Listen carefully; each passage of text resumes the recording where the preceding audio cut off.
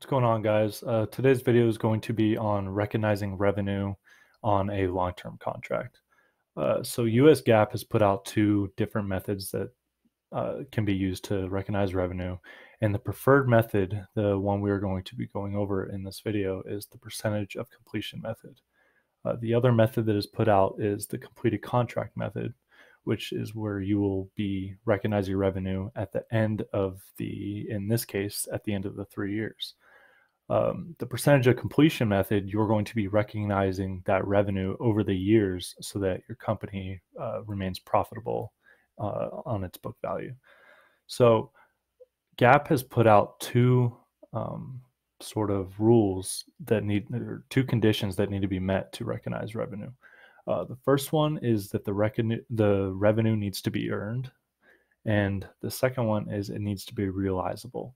So how we realize this revenue is by taking a percent complete of the contract and turning that into a number value so that we can put that on our books at the end of the year. All right, so let's get into this problem here. So we have an apartment building that we are going to build, and it's going to be a 3-year contract. Now the contract price is going to be $9 million. Your costs incurred during the period, so each year, at the end of the year, you are what these numbers are going to be. So $2.6 million is what you paid in raw materials and labor at the end of the year. Your estimated cost to complete is what you're going to do at the end of the year. You're going to estimate how much you think that the rest of the contract is going to cost you to complete it. So in 2021, we have $4 million. In 2022, we have $1.9 million. In 2023, we have $0 because at the end of the year, the contract is complete. All right, so we're going to come over here to this template that I've put out. I already have it preloaded with the number values from the left side of the screen. So our contract price for 2021 is $9 million. Now that's going to be all across the board, your $9 million, because your contract price is not going to change. Your costs incurred during the period are $2.6 million. So our cost to date is going to be $2.6 million. And then our estimated future cost is going to be $4 million. So our total estimated costs on this contract so far are going to be $6.6 million. Now our percentage complete is going to be how we're going to find our revenue to date. So percentage complete is going to be our cost to date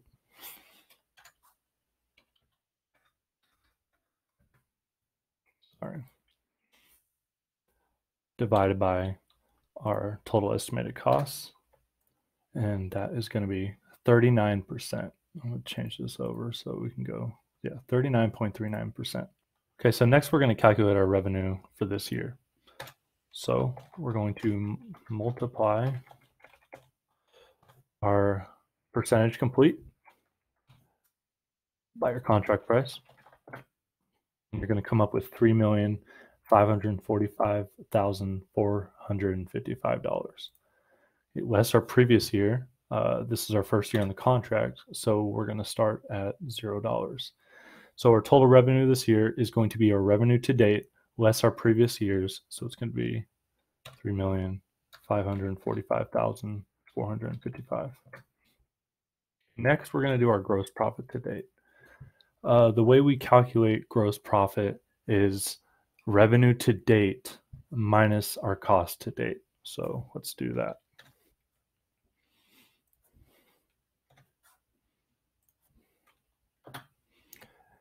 And here's our gross profit, $945,455.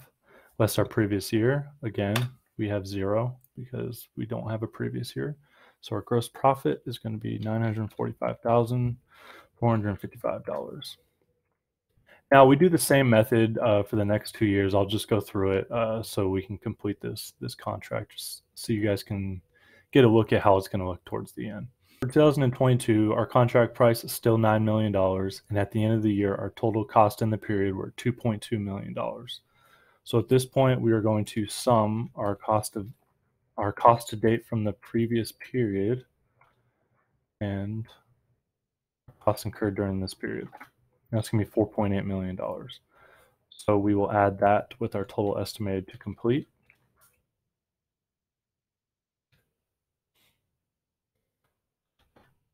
$6.7 million is our total estimated cost. Now, if you remember, to find the percentage complete, we're going to take our cost to date and divide them by our total estimated costs. It's going to be 72% is complete. Revenue to date is going to be our contract price times 72%.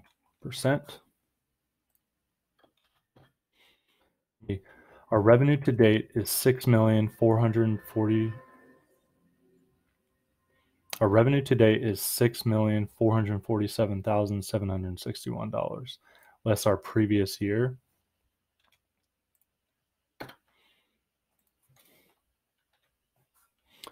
So we will have our revenue to date minus our previous year of $3,545,455, and that's going to be $2,902,307. That's going to be our revenue for the year. Now, our gross profit to date is going to be our revenue to date minus our cost to date. $1,647,761. Less our previous year's gross profit to date.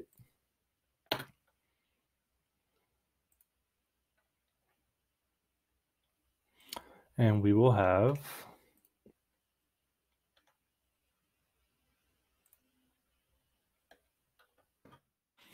$702,307 is our gross profit for this year. All right, we'll do the same thing again for 2023. So we have $9 million.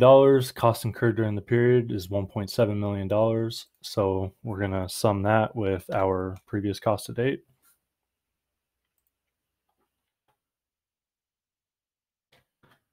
We're going to have $6.5 million. Our estimated future cost is going to be zero because this is at the end of the 2023 contract. So our total estimated cost is going to be $6.5 million. Our percentage complete, if you want to, you can do $6.5 million divided by $6.5 million, but it's going to be 100%. So our revenue to date is going to be $9 million. Less our previous year revenue to date of $6 million. Sorry. Our previous year of $6,447,761. It's going to equal $2,552,239 is our revenue recognized this year. Our gross profit to date is going to be our revenue to date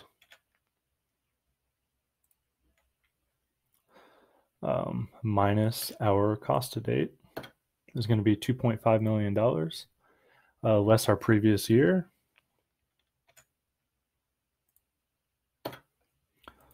is going to equal, so we're going to have $2.5 million minus the $1.6 million is going to equal $852,239 gross profit this year.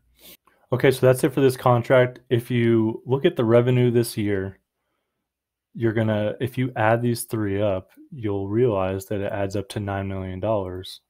You're just recognizing it over time so that your business still is profitable looking on the books. Okay? You don't want to have $0 in revenue, $0 in revenue, and then $9 million in revenue, because it's not going to be a good snapshot of your business. All right, so if anybody's got any questions, or if I made any mistakes anywhere, let me know so I can annotate it and come back and fix it. Other than that, the next video I'm going to do on the percentage of completion method will be the journal entries for these actual transactions. Okay, all right, thanks.